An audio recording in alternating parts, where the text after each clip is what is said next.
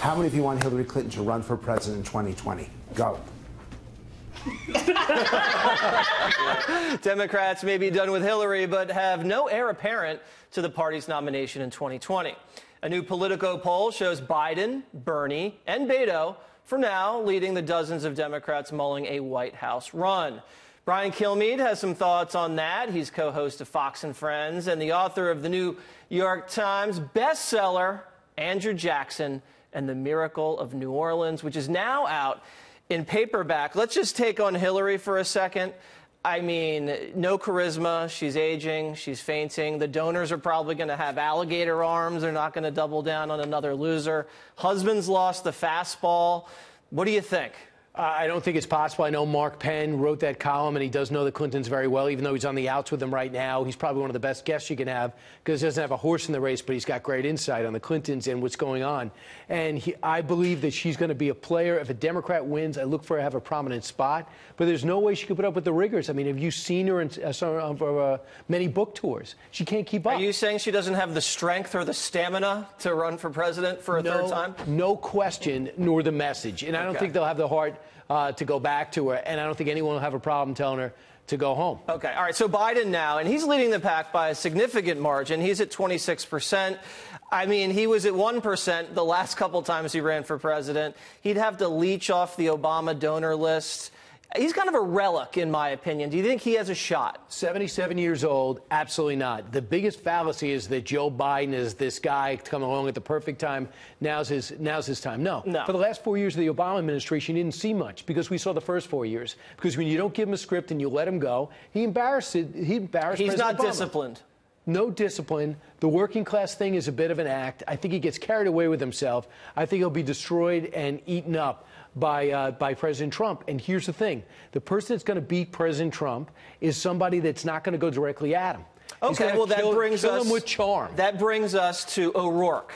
Now, O'Rourke, I'm not sure he's got the sharp elbows. I think if he was running, he'd probably play nice in the Democratic primary. He didn't really go for the jugular against Ted Cruz, but he's so untested. Yes, he could raise a lot of money from small donors, but on a national level, do you think he's got a shot? Oh, listen, I think he's got a couple of things going for him. He's got the charisma, charm, and likability. He's already got $36 to $50 million. Are you charmed by him? Who you talk to? Personally, not charmed, but we can both respect people that are good on camera, that are very comfortable in their own skin. Yes, he's very comfortable. My problem is he's way too far to the left. And as been brought up before, he could have taken Ted Cruz if he was moderate.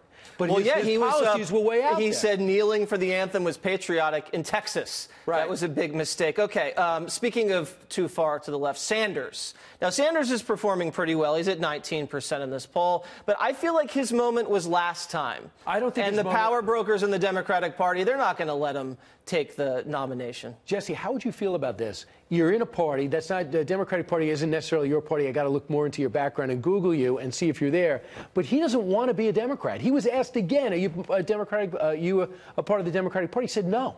So he wants to go win a nomination at a party. And look at his hair, Brian. Look at his hair. Right. Can you run for president with hair like that? He's not happy. He's too old. He's a socialist. Pick one of the three. Okay. He's shot. All right. Let's go to Elizabeth Warren quickly. I think she's toast. She totally imploded. You? Regional candidate at best. Smart. But I don't think by any chance she goes through Middle America, even the West Coast. I think the one that's interesting is Kamala Harris. She's got to get happy. She's got to talk more. She's not likable. She's too quiet. I don't think she's likable. I think she's young, she's attractive, female, African-American. She can raise a lot of money in California. But there's something that's, like you said, O'Rourke was charming. I don't see her as charming. Here's not charming because we haven't seen enough of her. We only see in the attack mode. But I would say this. The person that could beat Trump, it's not going to be who's going to out-tough Trump. You don't go directly at him. Point out the thing he does well and say how you're going to be different.